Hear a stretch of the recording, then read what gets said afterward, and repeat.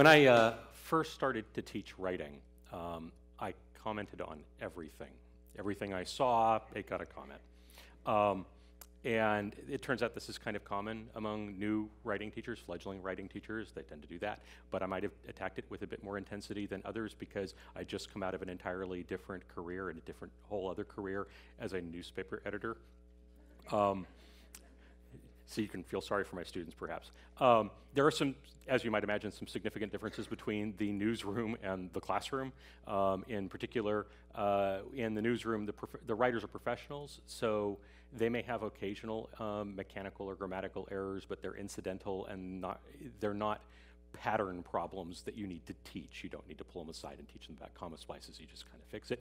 Mostly the feedback that your reporters are going to be getting are in the form of questions. You're trying to ask them tough questions in order to tighten up the story and make it better. In the writing classroom with college freshmen, this works out very differently in that college writing students, and actually writing students pretty much all through college and before college, have a tendency to say relatively little and use lots of words to do it.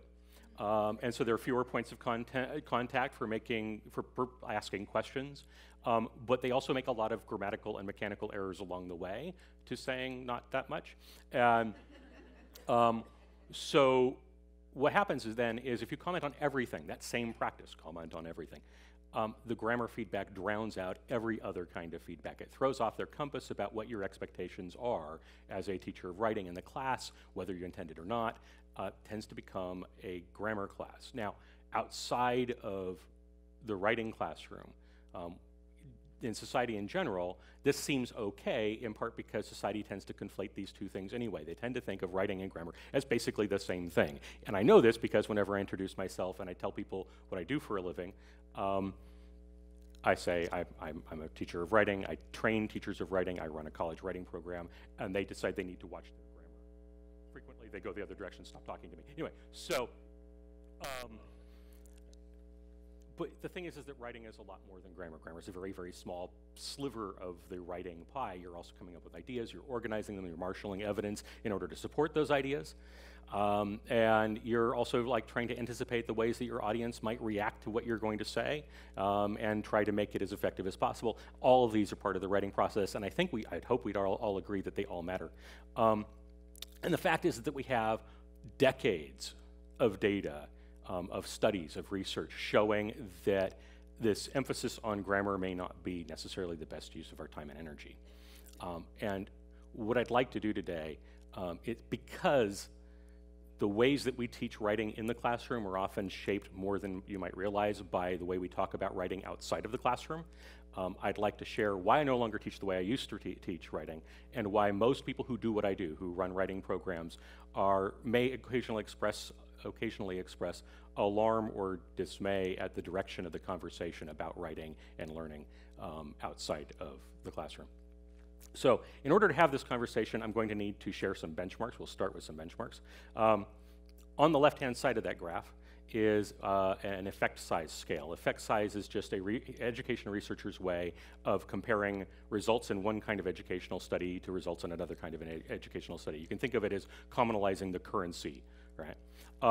A zero effect size means the students didn't improve at all, right? And so our first benchmark is second grade. In second grade, that's how much students improve in reading comprehension across a year of schooling. And I'm using reading because it's a national benchmark. We'll be getting to writing studies in a little bit on the next slide.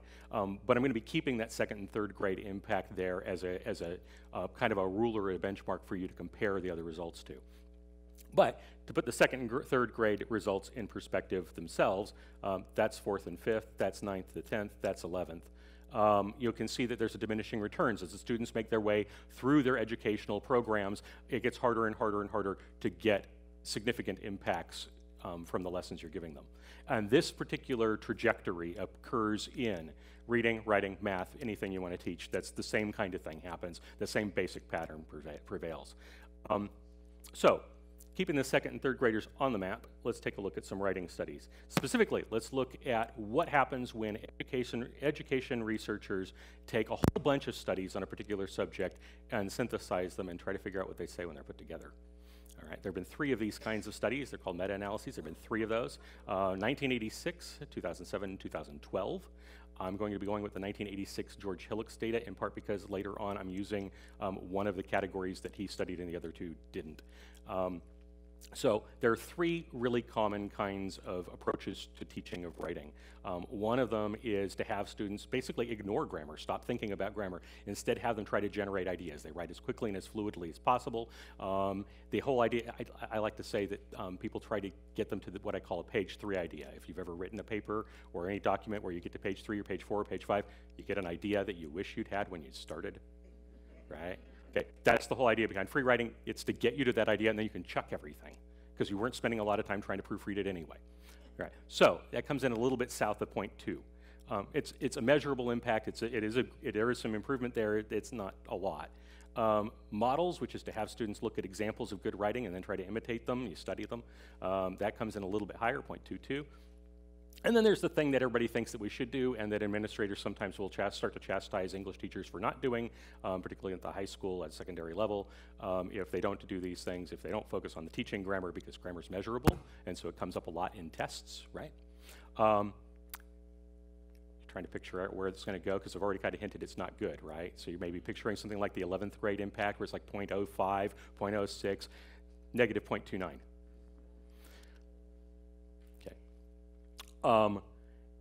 Rounded off, negative 0.3. And you might be thinking maybe I'm cherry picking, right? Because there were the other meta studies, right? The 2007, 2012 by Steve Graham, meta-analyses led by him. No, in those meta studies, it did worse. This is, at the moment, the best that grammar has performed on a meta-analytic study. And it's not good, right? And in fact, actually can get worse. If you combine it, with, say, negative feedback. Negative feedback, we know, we've studied it in isolation, and it comes in also negative. And we know that if you combine it, because we have Adams' study from 1971 in which he did a grammar-focused class and also only gave negative feedback, you can get something like a negative 0.51, where it looks like you're deleting second grade, right?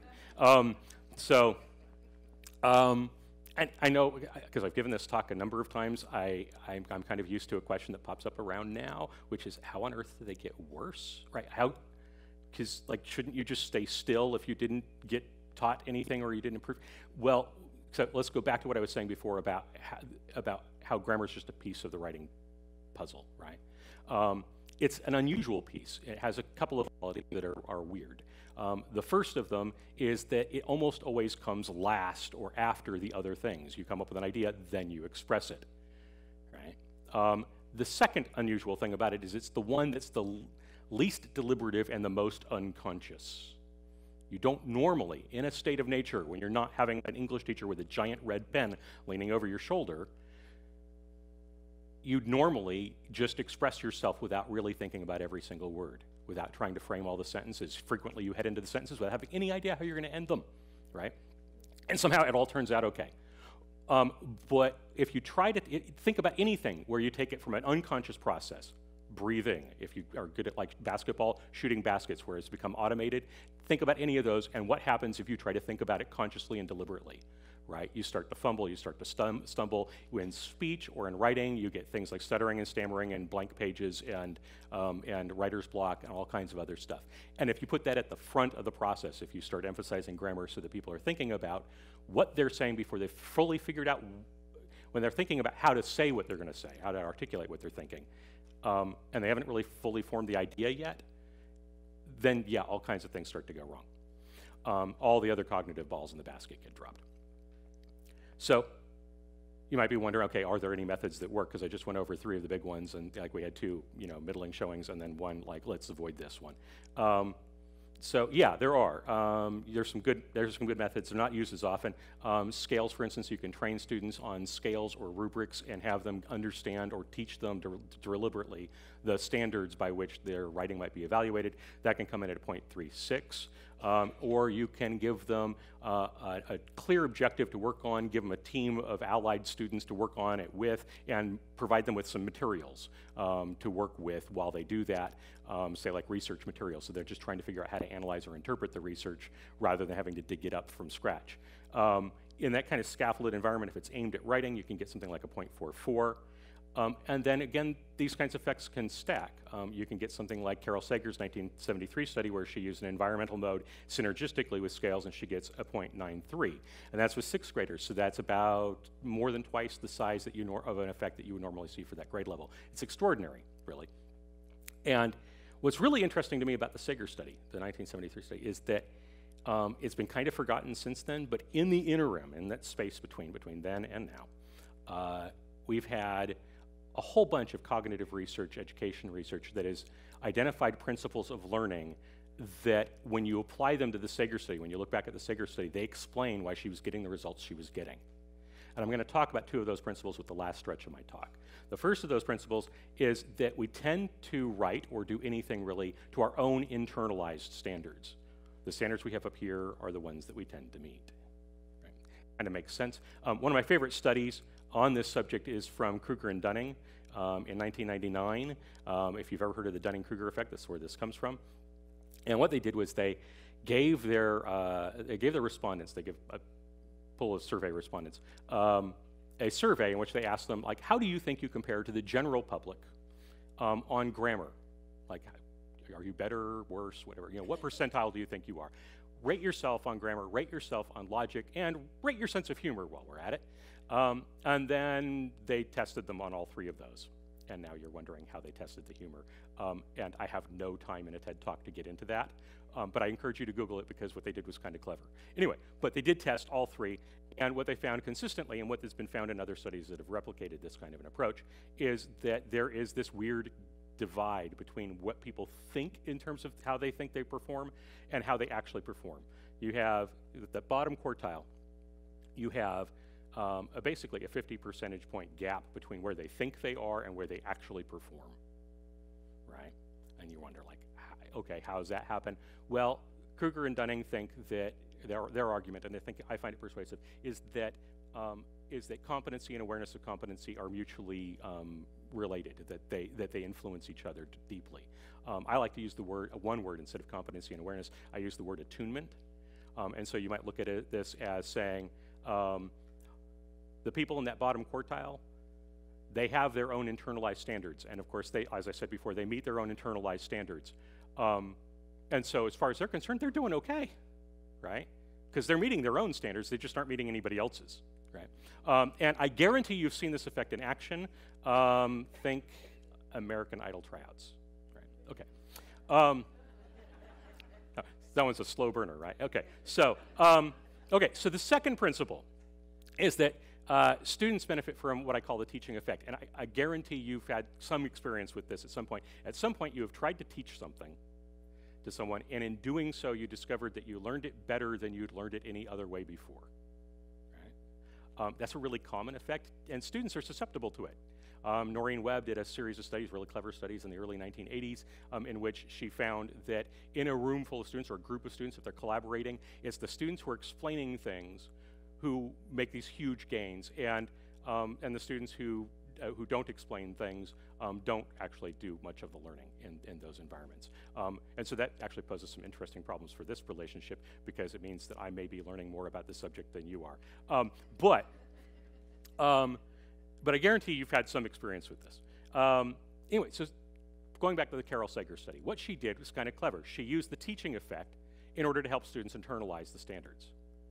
Specifically, she gave them a set of kinds of writing of a particular kind, and one of the kinds she had them practice was description.